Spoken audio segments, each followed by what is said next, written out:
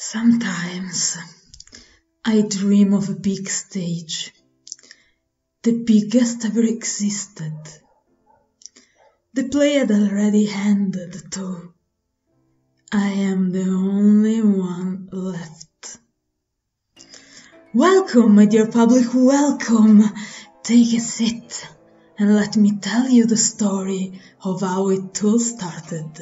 A tale of love, jealousy, fire and blood.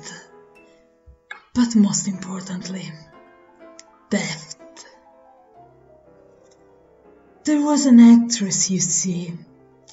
She worked on a little stage, not a big one of the dream, not yet, with a small company. She died all manners of deaths to amuse her audience, all horror enthusiasts like herself. It was not your traditional theatre after all.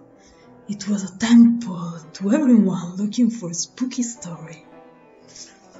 Little she knew, a true monster would have visited her in the end. The monster had no name she cares to remember. He dressed always in gold, so this is how we will call him, the Man in Gold. He appeared in the theatre one night, out of nowhere, and never left. He brought riches thoughts, so the small company was glad to have him around. And they had a vast experience with monsters after all, or so they thought. They could not know that their play was in its finale. One night, the Man in Gold asked for the actress' hand, but the actress said no.